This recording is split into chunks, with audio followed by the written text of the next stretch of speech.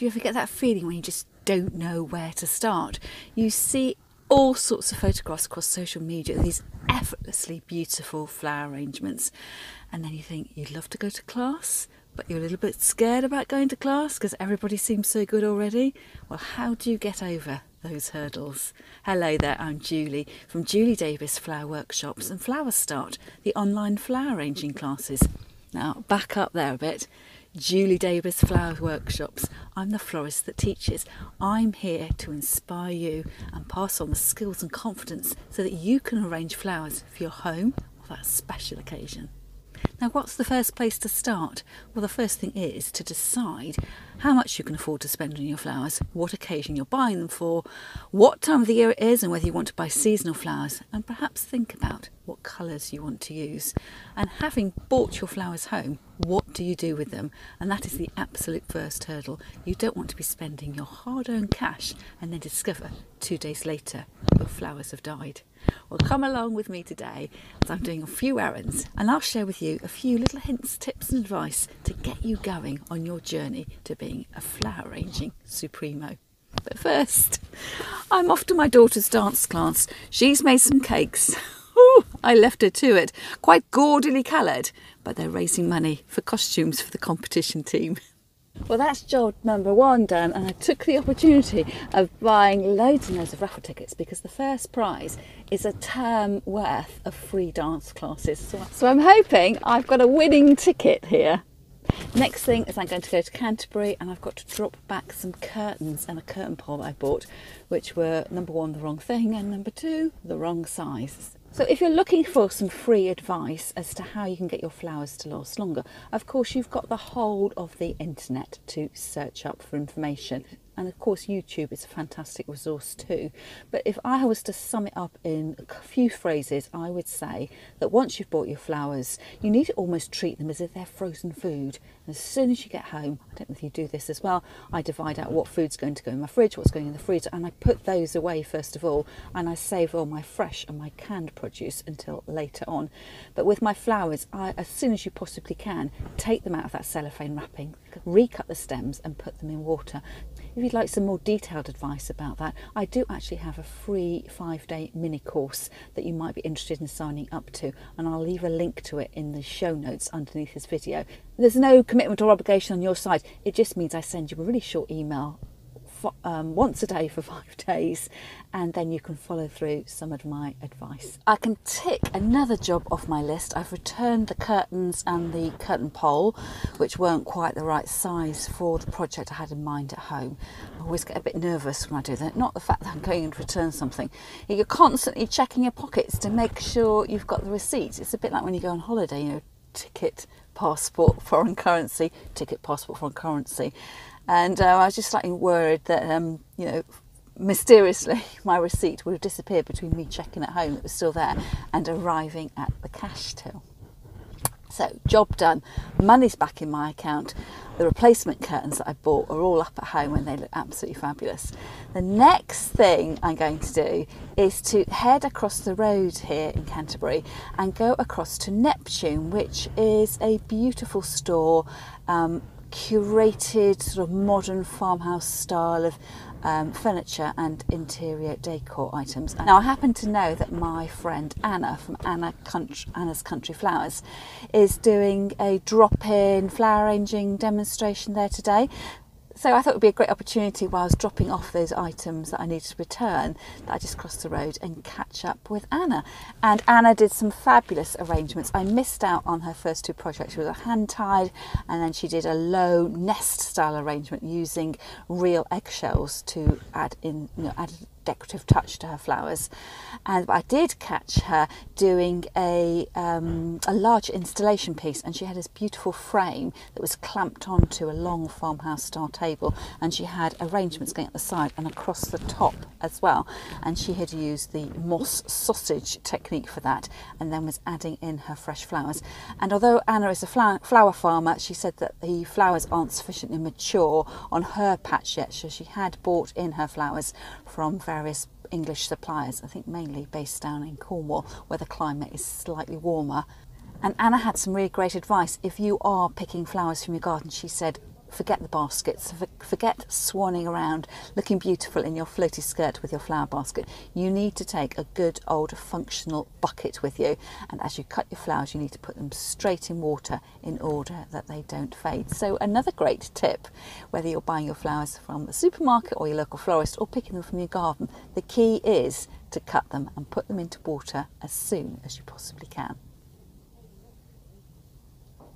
Now the next thing I did was to go to the local supermarket. Now I am not our designated shopper, so I don't often go to the supermarket, but a lot of the ladies who come to class with me have told me that Morrison's, or at least this particular branch of Morrison's, not only has the normal flower stand you'd expect to find at a supermarket, but it also has an in-house florist, and you can buy flowers by the stem. And so I thought I might as well check it out as I got a little bit of time on my own.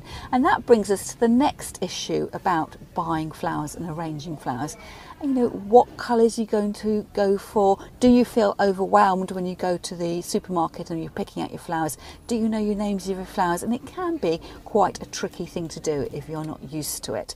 And I would say there's a little bit of thinking on your feet that's required if you are buying your flowers from the supermarket.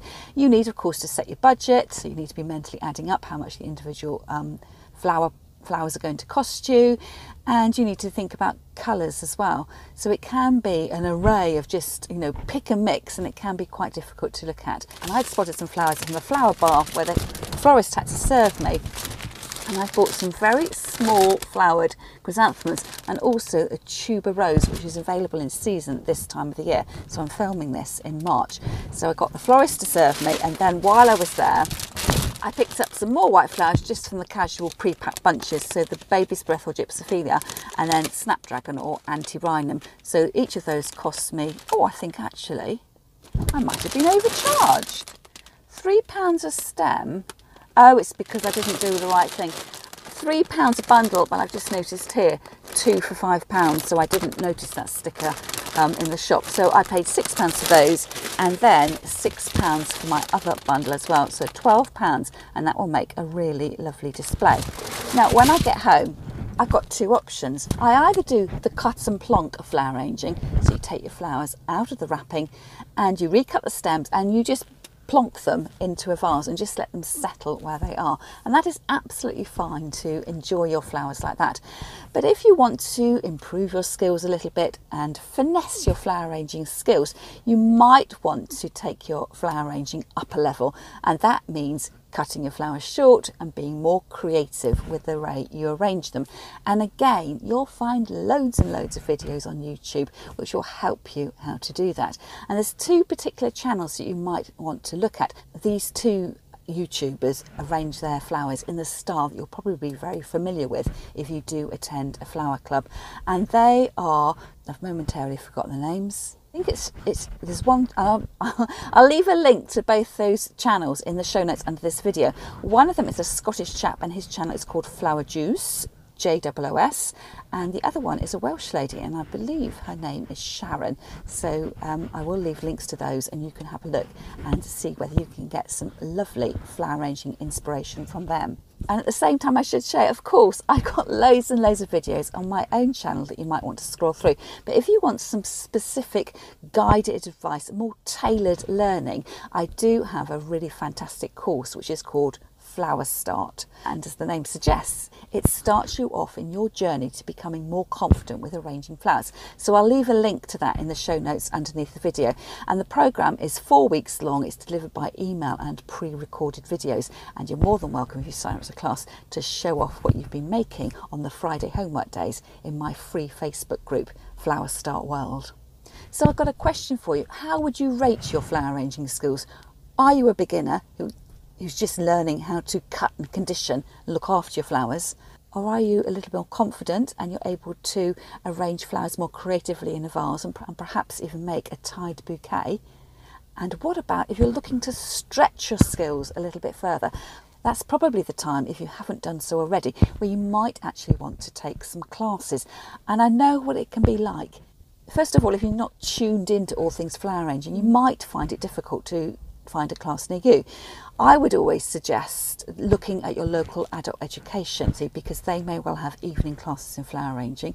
You may know, or Perhaps you follow florists on Facebook or on Instagram, and they may run courses either from their shop or, like my friend Anna, from her own flower farm. Or you might be prepared to invest a little bit more money and take a class with one of the big names in flower arranging, and perhaps even visit a London flower school. But if that all seems a bit too scary and you're a bit nervous and you think everyone's going to be so much better than you, the thing is to remember everybody starts at the beginning. So you just take it step by step, and the days where you go to learn are the days when you go to learn. That is when you're going to make your mistakes, learn what went wrong, and then adapt in your skills and techniques so you can make a better job of it the next time round. And of course, that's exactly what I do on my Zoom flower classes, which take place on a Tuesday at noon. Now, the beauty about learning online is that, of course, you don't need to travel. You don't need to book your train. You don't need to travel in rush hour. You can take the classes in the comfort of your own home. And if you're interested in my current Zoom flower classes, I'll leave a link to it in the show notes underneath the video. My classes have been running on Zoom for the last 2 years, so if you've missed them up to now, you can always watch them on catch up, and you will find those videos in the shop section of my website. And again, I'll leave a link to that in the show notes underneath this video. So the thing to do is you just need to take the plunge. If you're happy with cutting and plonking, just stick with it. But if you do want to expand your skills, build on your confidence, taking a flower class is probably the next step for you. So before I go, don't forget to join my free Facebook group, Flower Start World, and also check out the playlists on my channel. They're divided seasonally into spring, summer, autumn, winter and Christmas flower arrangements. So if you feel that paying for a class isn't right for you right now, I've got lots of free classes that you can join. That's all from me for now, and I wish you good luck at the start of your flower arranging journey, and I'll see you again next time.